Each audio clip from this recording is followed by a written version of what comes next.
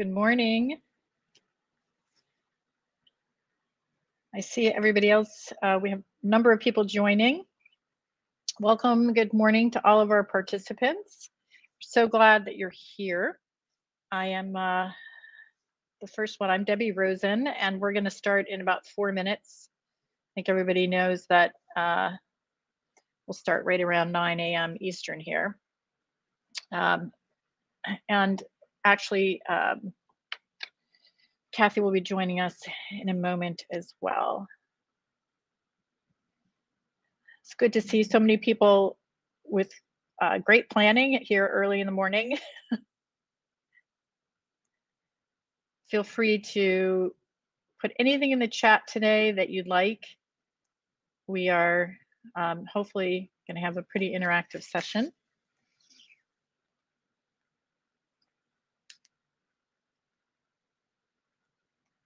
Do me a favor, can you just put in the chat if you can hear me okay?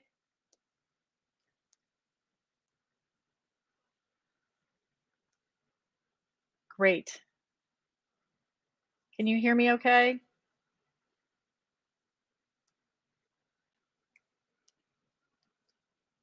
Okay, great. Thank you. I heard some other chats. I thought, oh, maybe they're not hearing me. Okay, that's great.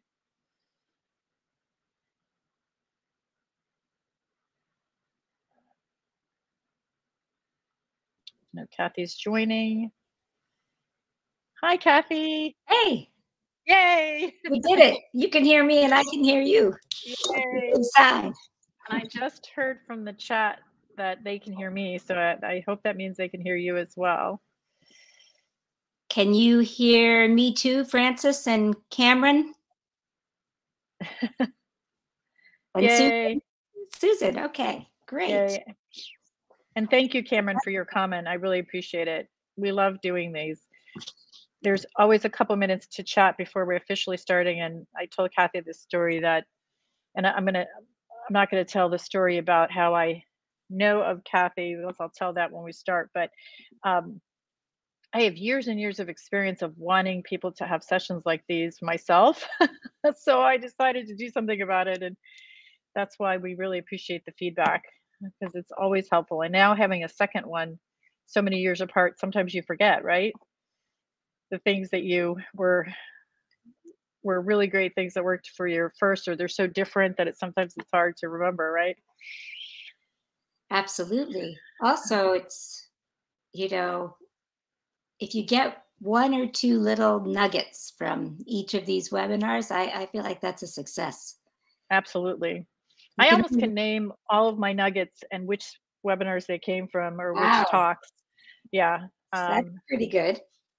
I have a lot of really good ones from different therapists and sessions that I've done over the years. So welcome to all the new participants. We have about 30 some on. Lindsay Toms from the StudyPro is on here moderating. So welcome, Lindsay. She's our other owner. Can't see her, but she's behind the scenes doing a lot of great stuff. And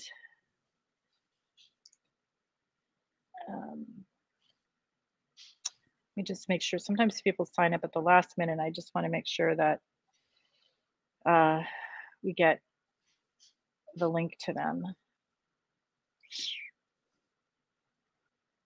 So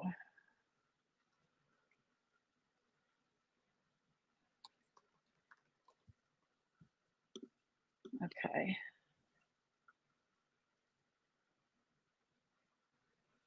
Hopefully everyone gets the link right here in the last minute, but and it is 9 o'clock, so I think I'll go ahead and get started. I'm just going to go ahead and put the let's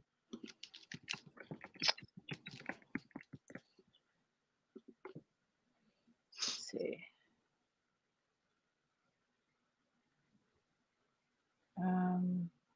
Just 1 second.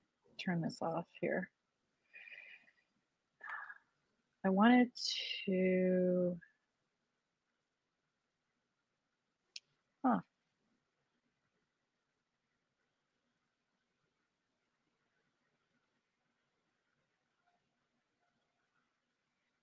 Seems like they moved this.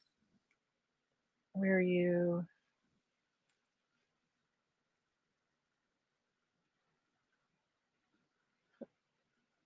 sorry, it seems like they moved where you actually put the slides up. Oh, I was wondering. I was trying to read your mind and Yeah, sorry about that. So I'm just looking for that really quickly.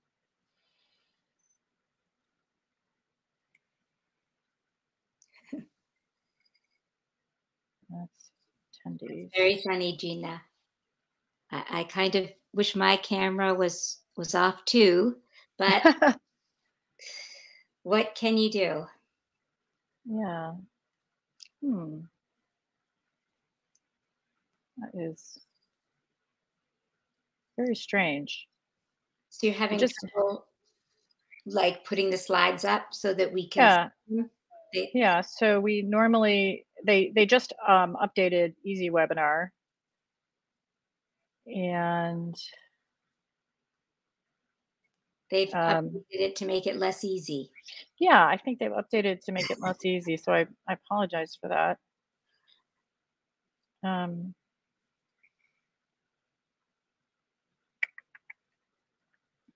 Going into settings.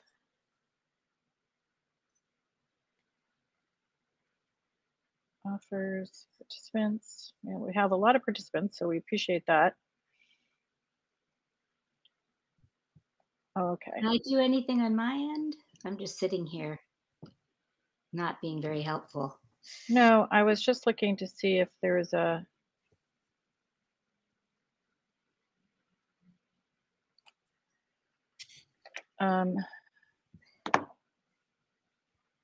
Lindsay, you don't see anything, do you? Do you have a thing that says share up at the top? Yeah, I thought that I would. And does it, you don't have that? Because I do have that. Oh, well, maybe you can share. Maybe somehow I'm not be able to share. Oh, wouldn't that be funny? Yeah. If I actually am able to do. Oh, there you go. Oh, thank you. Wow. Lindsay, you're awesome. So someone else is going to have to do the slide, move the slides. Me that did that, which is really kind of frightening. Okay, so that Cathi, means I have to click a button and think and speak at the same time, which is luckily I'm not chewing gum. Cathi, I think that's great. Somehow they gave the co-host the opportunity to share the slides. So apologies for everybody. That was a little bit of a new thing. So Cathi, as you can see, there's like little arrows. So that'll be how you move the slides forward. Do you see those? Awesome. Okay. Well, we can move to the first one. All right. Yay.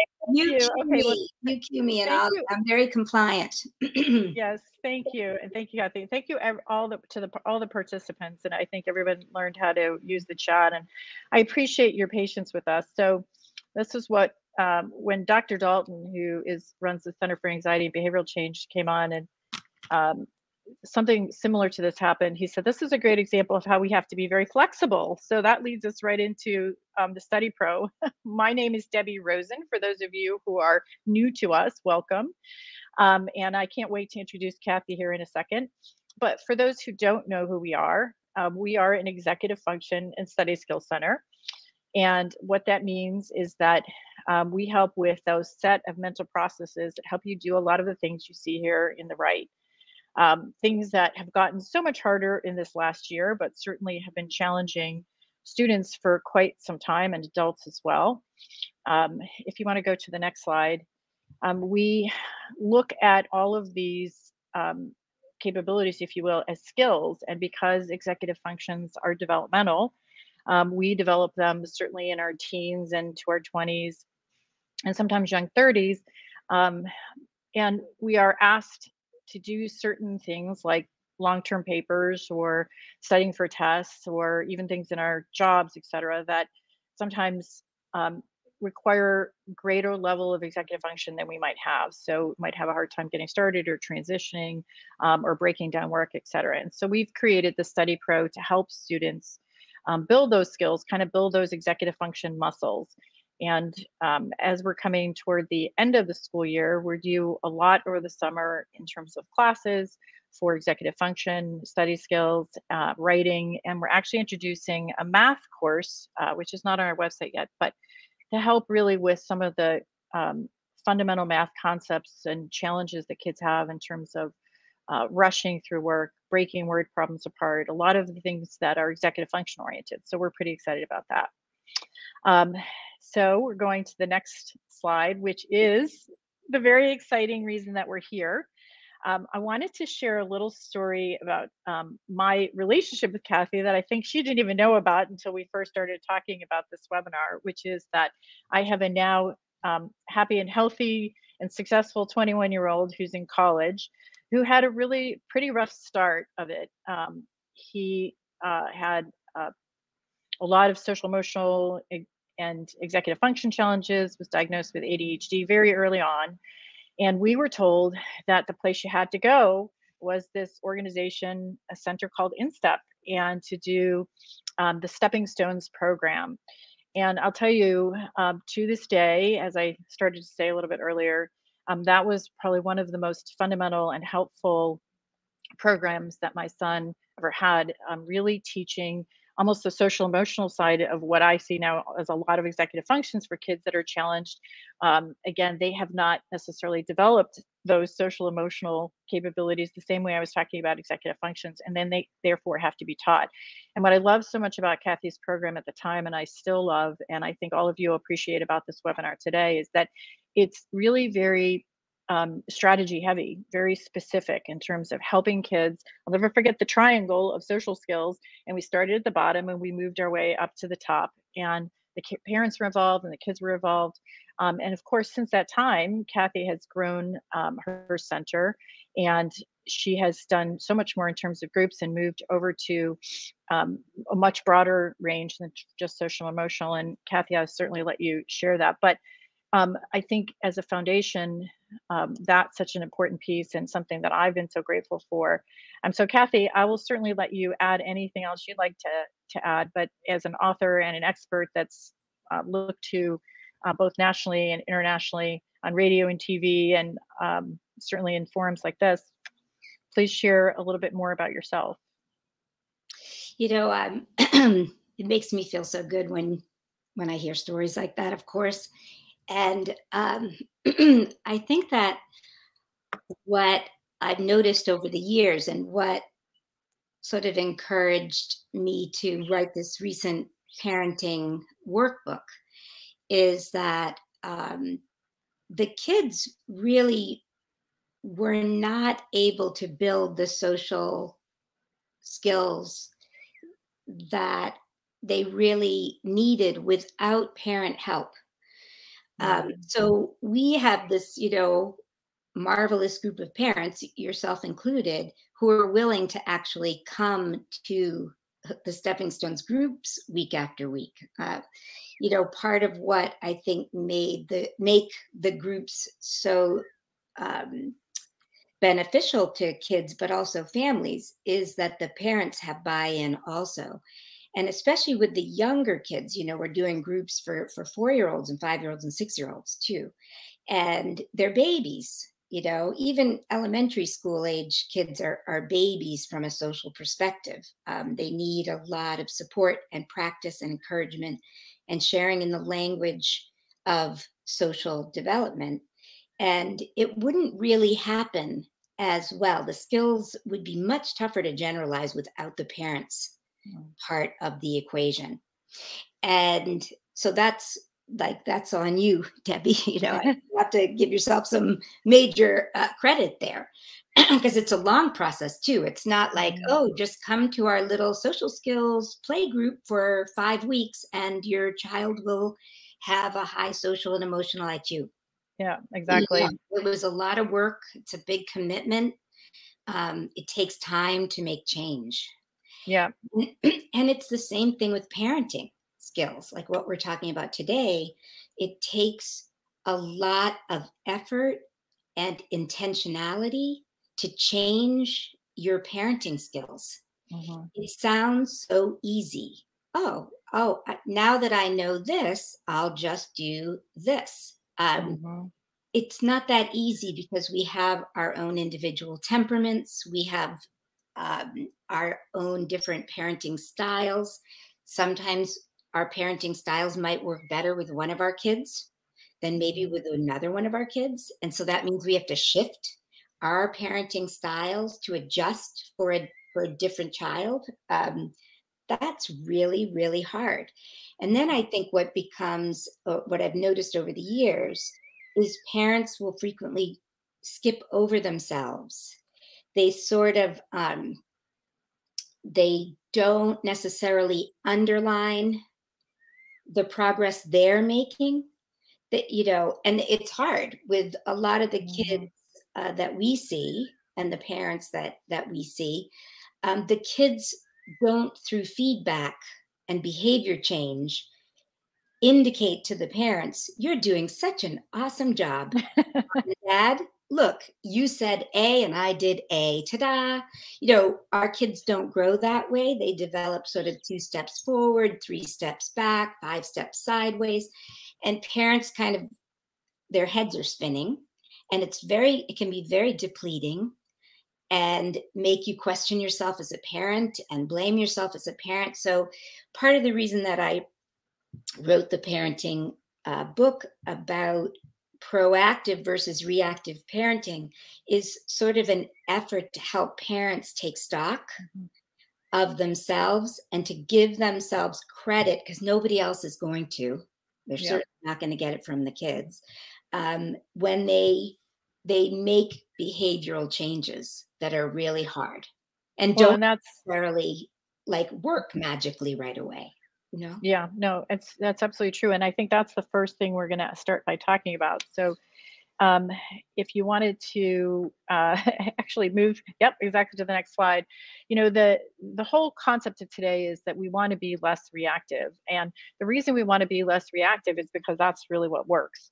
There's a lot of conversation about the fact that being reactive and being parenting in the moment is really not very helpful or useful. And so a lot of what we're going to talk about today is the idea of what triggers us. And many times when we come to these types of seminars or webinars, we want to really get to what do we do about it? What do we do about it? How do we become more proactive? But I think what's so important and what we're going to talk about is by understanding what makes us reactive, you know, it will help us to be more proactive. And so that's really what the first part of this session is about. So listen up, everybody, because we're going to ask you some questions about what triggers you, and we're going to take a little quiz. So Cathi, do you want to go ahead to the next slide so we can talk about us as parents and really why do you think it's so important that we ourselves look at what we need to do to change before we ask our kids to change? This is a good slide for me to stop on because I think you're more in sync with what is happening with the slides than me. So we have this and then we have the quiz, so you can move to that when you're ready. You know, I think that what I think about a lot with parenting is how we get ourselves into a position where we're really frustrated and really upset with our kids because, you know, we can't get them to do what we want. And we know that if they just did what we wanted them to do, their life would be so much easier. Of course, our life would be easier too, but it would be so much easier. And of course, your child's job is to not do what you say when you say it, because they're trying to figure out for themselves how to be ultimately independent and do things on their own. And what I've noticed, and I want you guys to think about this. What do you think? And I'll look for comments. I've never done it like this where you see the comments on the right. I think it's so fun and interactive. I wish you were in person with me so I could be talking to you, but this is a good second best thing. What has usually preceded an interaction with your child when you say either in your head or out of your mouth, I've had it, what precedes it? What has just occurred?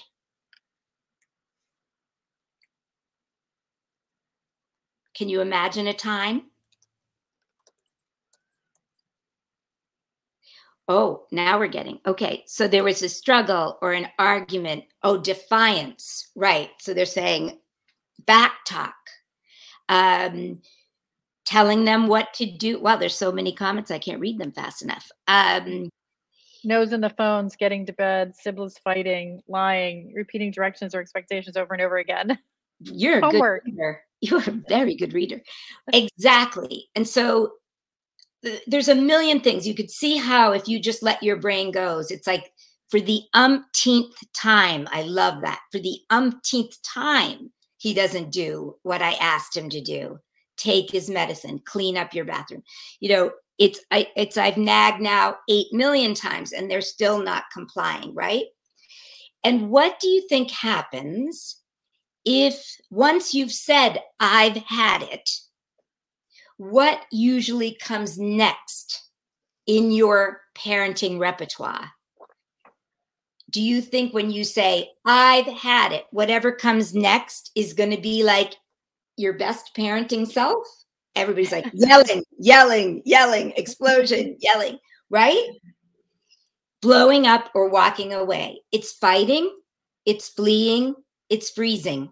That's what we do as humans when we're upset. We fight, we flee, we freeze. And as parents, we typically will fight or we walk away because we're afraid we're going to fight, or maybe we're afraid we're going to lose it.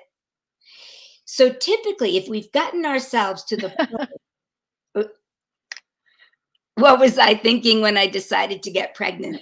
Exactly. Perfect. I've had it. This is a funny group. I'm glad you can see the humor in this because you need that, right? When the going gets tough. So I think part of what we're trying to do here in being proactive versus reactive is to help you so that you don't get to the I've had it. Because once you've gotten to the I've had it, whatever comes next isn't going to be pretty. Would you all agree with that? It's also like when your child is having a, thank you for that agreement. I feel very validated. Also, when when anyone is in the middle of a meltdown, your child included, or your spouse, that's not going to be the best time to have a discussion, right? Once you've already lost it, your amygdala is like on fire, your brain is launched. It's going to be just doubling down on messiness, right? So what we're trying to do is get you to almost like, sort of get a hold of your wise brain, like they say in DBT, dialectical behavior therapy. You want to get in touch with the brain that usually is there at work, right? You wouldn't get to a point, generally speaking, at work where you're saying to your colleagues or people who are working with you, you're not saying, I've had it, right? You're such a blibbity blank, blibbity blank. Usually we're a little bit more proactive in the workplace. Mm-hmm. And you're going to use those same skills because you have them. You have those skills.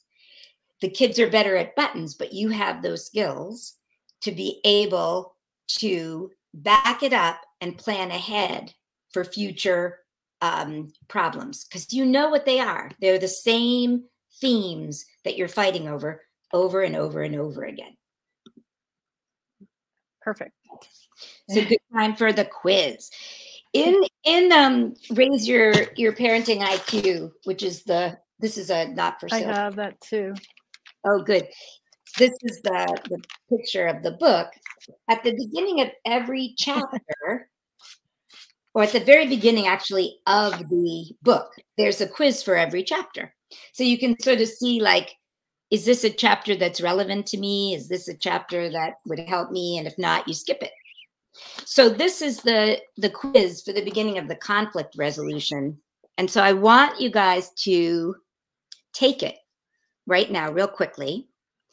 And if the statement that you're reading, arguments with my child frequently end in us both yelling, you're going to put, if you really think that's majorly true, like you guys have almost got each other in a training cycle. That's what my friend Sharon Weiss, I don't know if you know Sharon Weiss, she's a behavior, she might have talked to you. Yes, she has, and she's amazing. She's amazing. Raise Your Parenting IQ. Yep, that's the name of the workbook. And I sell it, by the way, at my office for like much cheaper. So we're happy to send it to you, or you can come pick it up at my office in Fairfax. You'll see it at the end of the moving from I've had it to I've got this. Oh yeah. Okay. So this is your colleague doing this, right? No, this is me actually. Oh, that's you. Oh, okay. I was like, wow, this person really knows what they're doing. She does. That's because it's you. So are you guys working on taking the quiz? If it very much is true, you're going to put a 5. If it's somewhat true, you do a 4. If you don't relate to it, just stay neutral. It doesn't feel like you. It just, I overreact when I'm caught off guard. If you're not an overreactor at all, it's untrue. If it's somewhat true, that's number 2. And that gives you a sense of sort of how much difficulty am I having in this area of conflict resolution. I would say I've done some parenting groups using this quiz. And I would say that of the parents that come in for parent groups, so it's sort of a self-selected group, I would say that of these, I would say that they all at least put somewhat true or true for many of them. Debbie says, I've stopped yelling. I shut my mouth, maybe, and walk away. Just did that 10 minutes ago. She's resisting going to an appointment a little earlier. Right, and it kind of changes. What I was referring to with Sharon Weiss is she has this concept, at least that's the first I heard of this concept with Sharon Weiss, and it's the yelling cycle, where your child is training you through their non-compliant behavior to yell, because you as a parent are like Pavlov's dogs. We all are like Pavlov's dogs. So when the only thing we feel we can get them to move with is yelling, we will yell. And the kids know that you're really not serious and you really don't mean it until you start yelling. So they don't really do anything.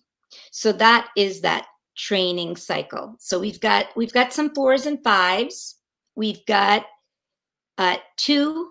A 2 is somewhat untrue. That would be something you don't need to focus on that. There's enough to focus on with trying to become better parents, which we are all the time, right? But if those of you who are getting 4s and 5s, this might be a good, chapter, a good area to focus in on. And frankly, conflict resolution is kind of like, we all need to work on it. Even I've been working with this stuff for years, and I would still get my fair share of 4s and 5s. I probably decreased now to what used to be 4s and 5s now are like, 3s and 4s, and maybe even a couple of 2s in there after all this work, So Cathi, from a slides perspective, not the next one, but probably the next one is the one we want to go to. Not that one, yeah. Or that one or the next one. Okay. Because we kind of talked about this. So I think the next one is kind of what sucks us in. Okay. The reason we want to know about these button pushers, just by the way, is if you know what pushes your buttons, you can be more planful in how you respond to it. So if you know, inevitably, the homework is going to be a battle, and it is night after night, and you go through the same routine of nag, nag, nag, resist, resist, resist, yell, maybe a little less resistance, and then the next day it's rinse, repeat, then that would be on your, I've got to do some thinking about this in advance because this is not working for me. I don't like this as a parent, and I don't like, and I don't like this for you as my kid. Also, breaking electronic rules, right? I think a lot of times we as parents, we get into this sort of consequence. Like we have only a few choices. We ask for compliance, and then when they don't give it to us, we punish. And with some kids, that doesn't work very well. It feels somewhat satisfying as a parent to like, there's got to be a consequence. You know, this rule was broken and there's a consequence. So it feels good. It's an attractive, tempting thing to do as a parent, but it isn't that effective. And ultimately, we want it to be effective, or we're going to be doing this rinse repeat thing over and over and over again. So what do you do? Especially, and this is especially for those of you who have early teens or teenagers, because our role as a parent shifts greatly when we are going from parenting a kid who we can literally pick up and move to where we want them to be, and we're parenting a teenager where you're not going to win an argument with a teenager, right? You have to, you're becoming more of their consultant. You've done a lot of leading the horse to water for a lot of years. And you know now that it's really up to them to drink. So how, I just want to get a little feel. How many of you have teenagers? You hear that, leading the horse to water, because you can't. I mean, you can't do that anymore. So you have 13, 2 teenagers, 17, 2 teenagers. Okay, lots of teenagers. Okay, so we're shifting now. These 13-year, you have a really great opportunity, 10 and 12-year-olds, 13, 14, 15. You're starting to move with the idea that in a few short years, these guys, these kids are going to be on their own, and all the lessons you've taught them, they've heard them. They know them. They're in there. You could repeat them, but they're already in there. There's nothing really that you can say to these teenagers that they haven't already heard. Does that mean that they're going to stop making mistakes? No. Are they going to have to learn through natural consequences that when you don't do stuff, you're going to flub up? You're going to make mistakes. You're going to even have some failures. Yes. And that's the hardest part to a parent, because it seems it's almost painful to watch kids make mistakes. Even as you know, it's a blessing that they make mistakes with you while they're living with you, because there's a safety net. They can fall and you're there to support them. So Cathi, do you want to talk a little bit about eggnog? Because I feel like we talked a bit about this, the typical approach, and I think a couple more slides we have, kind of how do we get a little bit more proactive? So okay. Yeah. Okay. So eggnog is it's really, did we have this slide on eggnog? Yeah, the next one. Yeah, keep going. One more. Sorry. Keep going. Sorry. Here we go.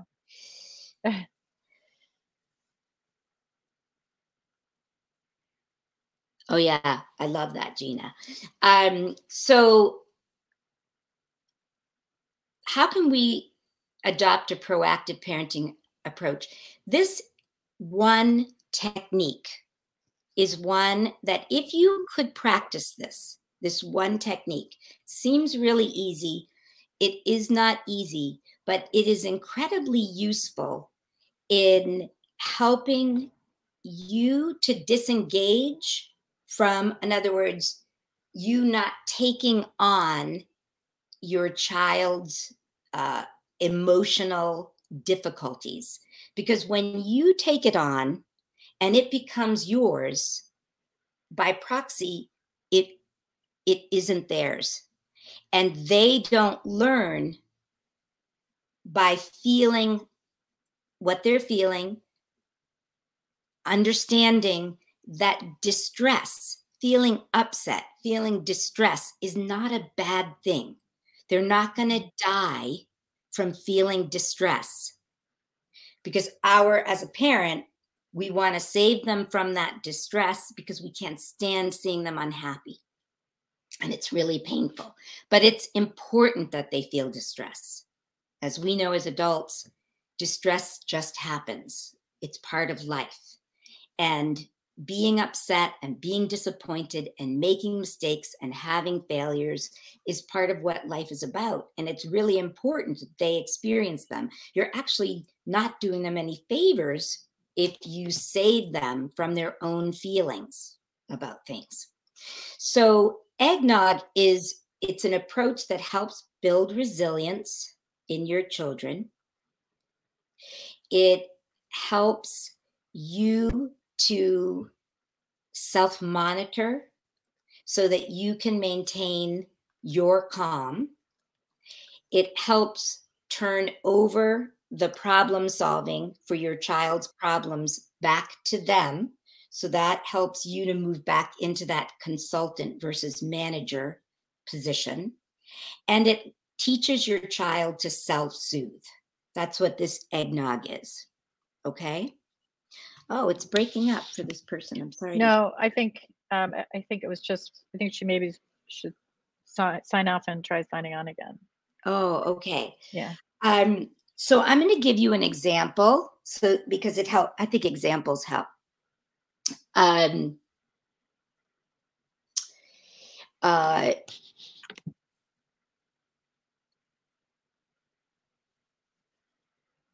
Okay, would you just give me a little feedback? Do you guys want an example about homework? Do you want an example about a child who's upset about their peer group? Do you want an example about homework? Getting out of bed, yes. Homework, example of homework. I think homework might have won, or chores. Okay. Opposition. Okay, let's do a little bit of homework. Now, this example is, I think this is a good one. So a boy I was working with, he was in middle school at the time, and he procrastinated like crazy on homework. And both his parents would try to be very supportive, and they would remind him, and he would say, yeah, I got it under control. I know what I've got to do. He was one of those kids that was trying to figure out how you could do the least possible amount of work and still come out with a decent grade. He was a good student. He wasn't a poor student, but he would inevitably procrastinate until the very last minute and make his parents cuckoo because, they were, he would take it so close to the line. But he managed. So this time he waited till the very last minute to turn in a bunch of math homework, and he managed to do it. And he said, and he had an F. I mean, he had an F at this point. But he said the next day there was a quiz that he was going to take in class, and he was ready for it. And so it was all good. So the next day, what happens? Snow day. This was back before there was COVID. There's a snow day. And so the math teacher didn't give the test, and he graded based on the kids' other work. And so the kid basically got like a C- for the grading period. And the kid was really upset. And he was like, I can't believe upset with the teacher. I can't believe that she told us she was going to do a quiz. She said she was going to do a quiz. It's not my fault. It was snowing. You know, I can't believe we didn't have school. She should let us make it up. She should, right? So what do you think the parents are thinking as the child is going off in this way? Any guesses? I think the parents are I told you so. Exactly. They are, you know, serves you right. I told you so. This is what they want to say. But they've been working on their eggnog skills. Because if they said, I told you so, how many times do we have to tell you you have to do your homework sooner? You know, what's the matter with you? This isn't the teacher's fault. This is your fault, right? The kid then would, as you can imagine, escalate and get very angry at the parents. Meantime, he's not learning anything from his previous mistake because he's getting upset and dumping it on his parents, and his parents are rightfully upset about it. And right, this time, his parents, who've been working on eggnog for a really long time, they respond to him, oh, empathize. Number one, you must be really upset. And they did it with no sarcasm. This is really hard. You have to leave the sarcasm out of it. They wanted to say, oh, you waited till the last minute. And then, you know, now you feel bad. That obviously is not true empathy. You have to do it in a very neutral way. And remind yourself, if you're starting to feel sarcastic or you're starting to feel like you're going from your own, like, I told you so frame of mind, you got to pull back and go to number 2, get neutral and say, that sucks. You wanted to make it up and you had a snow day and you weren't able to fix it. You know, I can see you're really upset. Now, as the parents are doing this without lecture, without judgment, what do you think is happening with Daniel?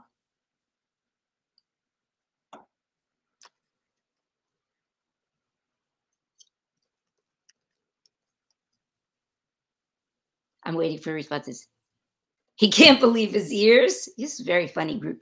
Yes, he can't believe his ears, and he's calming. Yep, he's calming a little bit, just a little. Exactly. Who are you and what did you do with my parents? This is true. It takes time because he's automatically going to go back into the old way of behaving and expecting that if he does that, you're going to go back into your old ways of behaving. Then he disowns the need to change. And, you know, we're back at the races. So yeah, it takes time. It isn't the first time that you do eggnog. It may be the 10th time that you do eggnog before he realizes, oh, this is on me. This is on Cathi, me. I just want to mention one thing that might help also, the visual representation of what Sharon Weiss said about the yelling cycle. We have also heard of it as climbing the ladder, because what happens is it's like the ping pong going back and forth. When the kids yell and then you yell and then kids yell, sometimes I find that the visual helps people because they're also like watching it in front of them, right? The kid's getting all mad and then we're getting mad, and then it's just, there's never end to it. It's kind of like if someone pushes you and what are you going to do? Your natural reaction is to push back. Right. And climbing the ladder with our kids doesn't get us anywhere. It just keeps going. It's like the never ending ladder. So it's true. And until it usually, like, there's some kind of an explosion, no going back, which stops it. And that also is it's not the right direction. What you're hoping to do is get it to go down. And down, exactly. That's what the Empathizing. narrow piece is. When you get because usually what happens with kids is, or even adults, you can use this with adults, is after they felt heard, after they vented, right? You've heard this a million times, even with your spouses, right? I just want to vent. I don't want to fix. I just want to vent. They just want to vent. He's frustrated. He's upset. His first go-to is to blame the teacher. It's going to be to blame you. It's going to be to blame everybody but himself. You got to let him go through that. You can't save him from those feelings, right? So, and then you'll hear it begin to come down, like some of you observed. He starts to go from being like a 5 down to like a 3 of upset. And that's when you get to the narrow stage. And narrowing is when you try to help them focus in on sort of what's bothering you the most about this, or which part, is there a part of this that you could use our help on?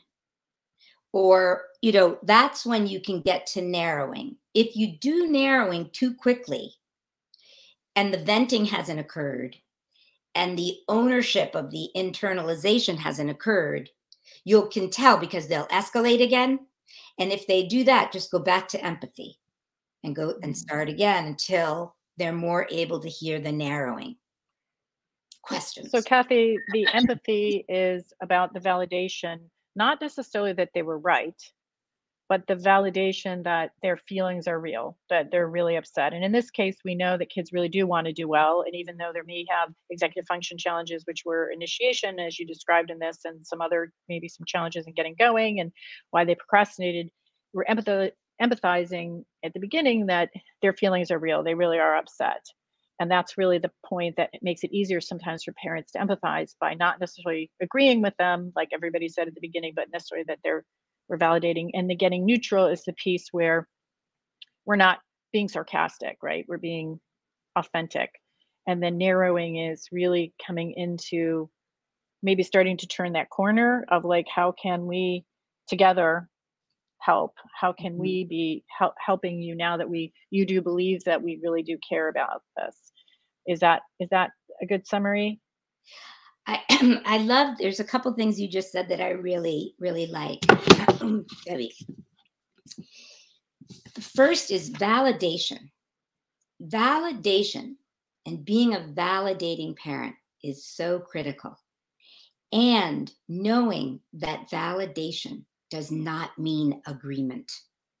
I think it's very confusing as a parent. How do you validate something that you fundamentally don't agree with? Validation is about feeling. Agreement is about judgment. So I'm asking you guys to validate the feeling and leave out the judgment, the thinking part, for a little longer. How long does it take to go from empathizing to get moving? It depends on your kid. Depends on the situation, depends on the kid. There are some kids that they may be in that venting stage for like an hour or more. And you might need to say, hey, I need to take a break because I got to go to work. There could be a reason why you can't keep processing in the feeling, but don't try to move to the fixing until you've gotten through the feeling and the validation piece. It's really hard to differentiate between validation. I get it. I get how you're feeling. It's really frustrating, without getting to, but if you just didn't listen to me to begin, it's so hard not to have the judgment piece come in. And what's optimizing then? Optimizing is figuring out a plan, if there's a plan. And sometimes the plan is talk to your teacher about whether they're willing to give you a makeup. And they might say no, but it's something you can do. It's the optimizing is the getting moving on the piece of it you do have control over. and understanding the piece of it that you don't have control over. What's happened has happened. You know, the sailboat has been launched, but there is a part of it that maybe you can do, or sometimes there's really nothing, it's already done, but next time you're going to do it differently. And that's how you learn to negotiate change. And the get moving is the implementing of the plan, and also making sure that when the plan is implemented, that you check back in and say, how'd it go? You know, did it go well? Did it not go well? You know, do you want to talk some more about it? Come up with another plan. Where are you at today? Take the temperature of your child and let your child take the lead on whether or not they want to talk more, they don't want to talk more, they're in acceptance of it. Does that make sense? So I'm just, Cathi, yeah. quick question about some of these questions. So I think that makes a lot of sense in the example you gave, but now when we want them to do something, like we want them to start their homework, or we want them to do their chores, we want them to get off their screens. Can you kind of run through this with what example you would give? Because we know, obviously, we talk a lot here about executive function skills and how can we change their environment and actually create these on-ramps to help with initiation, because obviously engaging them with a particular activity like homework in small but important ways, creating start routines, etc., are things that are really important. But you know, there is a category of things, fighting with siblings. You know, you almost like want them to stop doing something like getting off their screen so they can go do their homework, or stop fighting with their siblings. What are your thoughts about an example with that, or could you run down kind of how you would say that? Very tricky, especially during COVID. And by the way, sort of everything needs to be caveated because of COVID. You know, don't be hard on yourselves as parents. The fact that you've survived the last year with your kids living in the same house with you and not having a structure, and some of those kids not being kids that learn well without the structure of school. You got to give yourself major, it's sort of like lower your expectations of yourself, of your kids, and say to yourself, are they alive? Have I fed them? Seriously, that's what I really recommend, because this is extraordinary. And some kids, not many, some kids do okay, but most kids are really struggling. And you're seeing more of yourself as in stress, in the stuff that your behavior intensifies, and you're seeing more of your kids. So if they tend to be shut down, you're going to see them shut down more. If they tend to be argumentative, you're going to see them be more argumentative. So it's really important that you constantly and consistently tell yourself, this will pass. This is not how it's going to be when things get better. And this has been incredibly long for everybody. In terms of the homework thing, I think it varies very much by age. You know, what you can do with an 8-year-old to set a structure for doing homework and what you can do with a teenager is very different. You're trying to help a teenager learn to negotiate their time and manage their time effectively, despite that they have all of these incredibly dopamine fulfilling activities by phone, social media, computers, video games. You're trying to teach them how to lead a balanced life and to be able to give enough time to exercise, give enough time to their health, give enough time to play, give enough time to work. And it's really difficult when we haven't been able to go out. There's been a lot less social, connection, not being able to be in a structure. So, there's movement in that over time. And how I see it is, if you have a teenager, there is a lot more conversation about, hey, I don't like being a nag. I don't want to be a nag any more than you want me to be a nag. And I expect you to do your work before you do your play. So, how can we do that? Because I'd really like to nag less, and I'm really working on nagging less.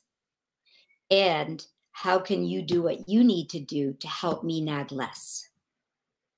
And to try to set up a plan, less about consequences, because once you give something to a kid, it's really hard to take it away. It's much easier to have them, like we do in our work. You work and then you get paid for your efforts, and then you play. It's really hard to do that when they're playing and they're working and it's all in the same venue, right? And they can switch on and off. It makes it incredibly difficult. Mm-hmm. But most teenagers, if they are not in the moment, a nagging, it's not coming in a place of like emotions, but it's really coming at a place when things are relatively calm. You can have a conversation, develop a plan, and then sort of say, okay, and let's check back in to see if the plan is working a week from now, sort of like you would if you were setting up some kind of meeting at work where you're doing employee assessments. How am I doing as a nag? How are you doing as a working person? Are we working together? Own your own stuff. It's really important for teenagers that you own your own stuff, and then help them to own their stuff too. And we have a whole series of webinars that we're happy to share too about, sometimes it's about understanding that need behind the behavior, what's happening. So when kids aren't starting things or they're having a difficult time transitioning, executive functions include, of course, initiation and inhibition. And so sometimes it really just is very challenging for them to get started. So how can you help them engage? How can you help them with the process? And here we help them by let's start with create this start routine. Let's create a routine to get you going to help transition from a preferred, if you will, activity to a non-preferred activity. So how do we pick our favorite playlist? Hopefully it doesn't have words, get a snack, and then let's pop open the portal and put together a plan of attack of how we're going to get going with a particular work. And once planning itself is an initiation strategy, right? How we plan, when we have a plan for something, it's easier to get started on it. And I think a lot of times we do think they're not motivated, or they just don't want to, they don't care about their work. But the truth is really they're just struggling with how to get started. And I'm sure you see that all the time. And there are a lot of great tips and tricks. We actually even have a PDF on our website we'll share later too about, what are executive functions and how are those really sometimes, most of the time, the culprit behind some of these challenges. Now, it's just like emotional control is an executive function, and it's a challenge with siblings that are fighting. I'm sure you see that as well, Cathi. And so again, you have to go through this eggnog, which is empathizing. I know it's really super hard for you to get started. So let's try to think collaboratively about what a start routine might be that can help you transition. And the same type of approach that you just talked about, which I think is really key. Let's move to another room. Let's give ourselves some kind of a reward, and put ourselves in our comfy chair, get our favorite non-alcoholic drink. I don't say get our favorite drink, but there's a lot of those types of things that can help us with that optimizing. That idea of creating the best and optimal type of environment so that we can get moving when it comes to getting homework done. The other thing to keep in mind, because I think what you said is really important, Debbie, is that they may not act like it but they're incredibly frustrated. They can see that other kids do not have trouble getting started like they do. Mhm. And they can see that as much as they want to succeed, if they're not able to get themselves to do what they want to do, Mhm. especially our kids with ADHD, for example, um, they know it. And it's pile on when you are frustrated too, because they're also frustrated. And I think that part of just having someone like you, Debbie, like having an outside person who can be neutral, it's very useful. I know I have 3 kids, and my younger two were both have ADHD, and my middle son, I could see sort of the writing on the wall in early high school that homework was really affecting our relationship. I felt like so much of our interactions were about homework. Have you? Did you? Have you? I felt like a trained parrot, and so I ended up sending. He went to a like a homework, study center, Mhm. and I took it out of my. So then I just stopped asking. I could Mhm. stop asking. It helped me to stop asking. And then we could really reconnect, because my main goal with everything with the kids is I want to have a relationship with my kids when they're adults. I wanted them to come home and say hello. And after they graduated college, if that's what they were going to do, I wanted to still have a relationship. And homework, I didn't want to have homework of all Mhm. things dictate what my relationship with my child was going to be.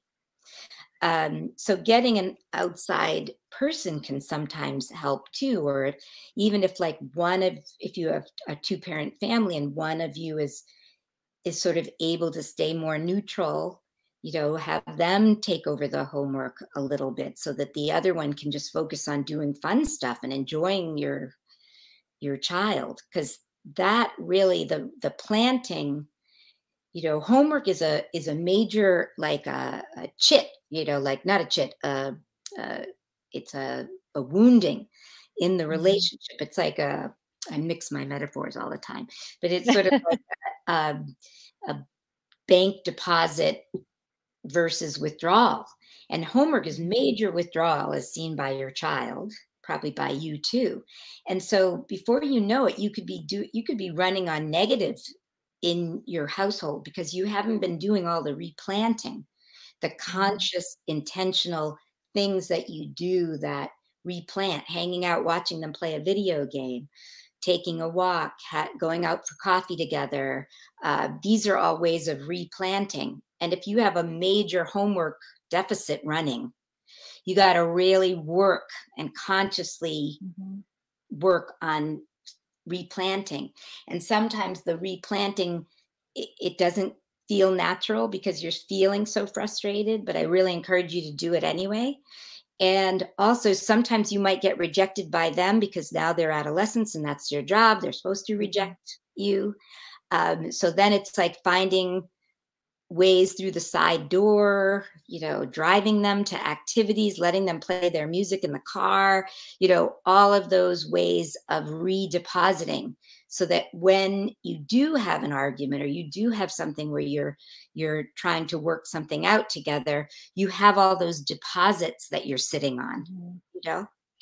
That's a great way to kind of start wrapping things up. It's about the deposits and withdrawals, and it is so true. I mean, a lot of the concepts you talk about are so important. The idea that validations, feeling, and agreements, judgment, and really trying to not judge and be neutral about expectations of the family, especially. And we've seen a lot about screen time, um, and how hard that is for sure to set those expectations of family that this is only the only time is screen time, and then we're going to this other space maybe to do our homework.